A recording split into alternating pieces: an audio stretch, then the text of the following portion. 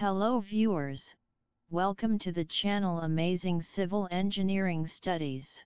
In today's video we are going to discuss about what is continuous footing. The footing is the base of the foundation. It makes contact with the ground and supports the building's weight. There are various types of foundations used to build structures based on the bearing capacity of the soil, type of building, and other parameters. We have covered the broad types of foundations such as shallow foundations and deep foundations in another video. The continuous footing is one of them. Definition: the continuous footing is a type of shallow foundation which supports more than two columns. The continuous footing used where the soil has good bearing capacity to resist the load occurrence on the structure.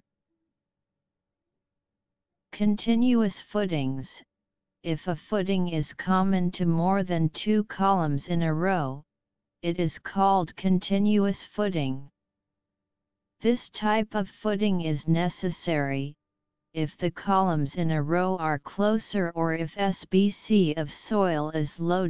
Figure shows this type of footing.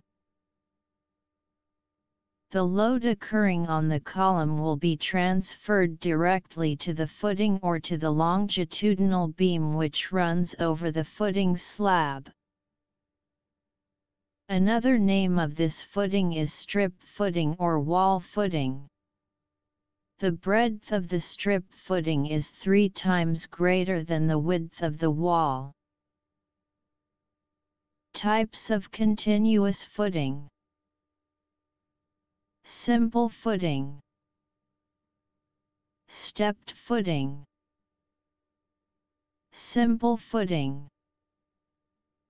The simple footing used for small-scale structures to complete the work at less cost. The methodology and workability of simple footing are straightforward. The usage of steel reinforcement is also limited, and we can control the wastages. Stepped footing: the stepped footing is also used for small-scale structures where the soil has an uneven surface. More than 2 concrete steps have been provided over the footing at certain offset levels, as shown in the below picture. Difference between the combined footing and continuous footing. Continuous footing, combined footing. The design of this footing is to connect the all column to distribute the load. More than one column is placed at a distance less than 2 m, then it was designed as a combined footing. The columns will not divide the load occurrence.